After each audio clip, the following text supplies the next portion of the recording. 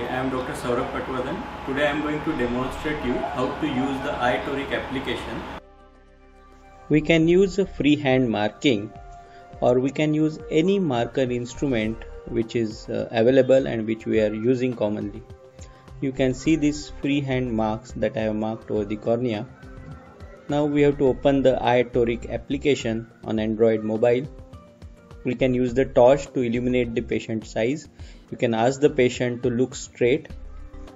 Use the magnifier available in the application, autofocus, and then take a proper image.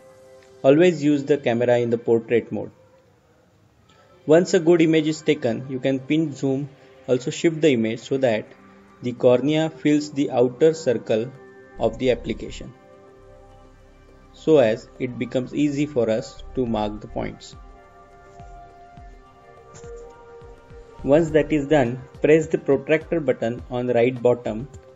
Two red dots will appear. Now align these marks on the marks which are seen on the cornea, which we have marked already. Now we have all the required data. So now we can enter the axis of placement where we want to place our Toric IOL. Now we'll have a look at the screen. Here we can see the effective rotation of the mark is actually 4 degrees, and we want to place the lens at 173 degrees. So this blue line will show you the exact axis placement, while the red dots are showing the place of the marks. So we have to mark the axis intraoperatively at 169 degrees instead of 173 to get the lens at exact position of 173 degrees. So this is how our application will help you in reducing your errors.